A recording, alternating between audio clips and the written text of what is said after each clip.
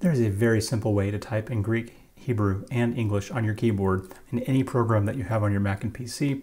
You can use it in your Bible software, you can use it online, you can use it in Microsoft Word, Publisher, anything that you type in, you can use this, this function, and it's called Tyndale Unicode Fonts.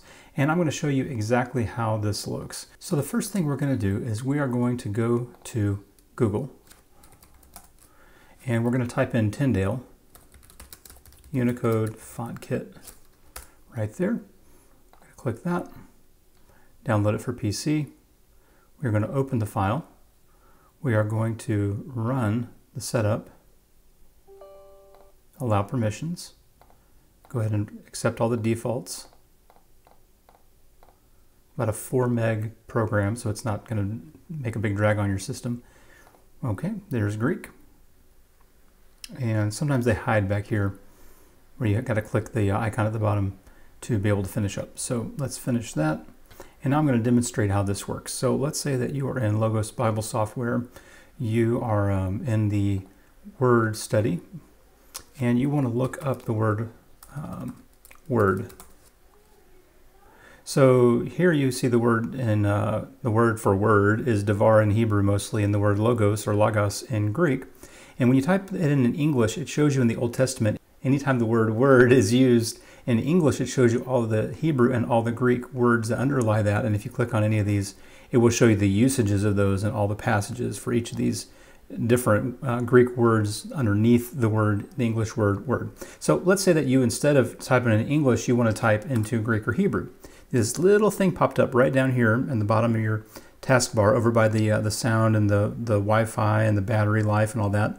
You click on where it says E and G for English. Go ahead and click on Greek.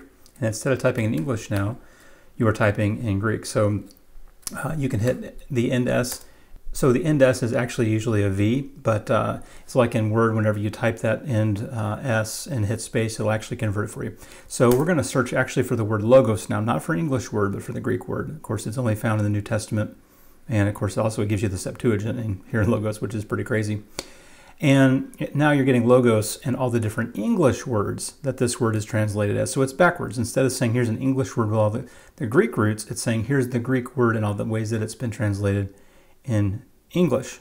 And you can click on these in the translation of your choice here in the NIV, and you know, you can change that out to a different translation right here, which is pretty cool. So let's say I want to do NRSV. But anyway, this is not a tutorial on Logos, it's a tutorial on Tyndale Unicode fonts. So let's say instead of Greek, I want to make it into Hebrew, and I want to look up the word davar, which is a word, a matter, a thing. And again, now we get, of course, usually word means word, or words, or a thing, or an act.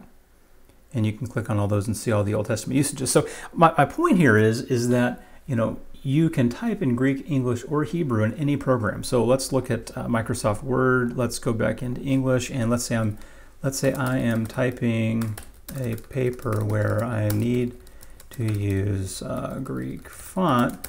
Then I can say, let's say for the word, and then I go to Greek logos, and let's say I wanted to continue on, or the Hebrew word.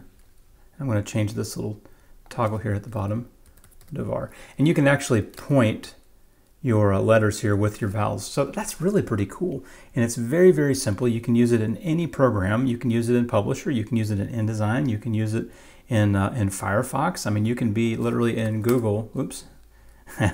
You can be in Google and you know, look up davar, and you can find it right there. That's crazy.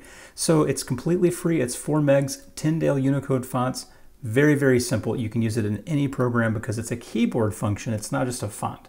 If it was just a font, then it might work in certain programs or not, but it's a keyboard function. It literally changes your keyboard setup to be typing in Koine Greek or in Biblical Hebrew. And you can point things, you can give breath marks, you can give accents. You got to learn a little bit of which keys do that on your keyboard when you convert that. And then, of course, when you're done, you want to go back to your English so that you can type in, you know, whatever you need to type in. So that's how you do it. Super simple. Whenever people download or purchase Logos, I always point them to Tyndale Unicode fonts because I don't know how you would operate in Logos And maybe in Logos there is a Greek and Hebrew font that I'm unaware of. There probably is, knowing how Logos operates. But it's been very helpful to me, and I hope it's helpful to you. So God bless you. Take care. If this is helpful, we're going to keep giving tips and hints and walking along the way together through our faith and learning to deepen our faith and maturity. So, subscribe, tell a friend, share it on Facebook. That's one of the easiest things you could possibly do. Grab the link in the bar, go to Facebook, throw it on your wall and say, hey, this was helpful to me.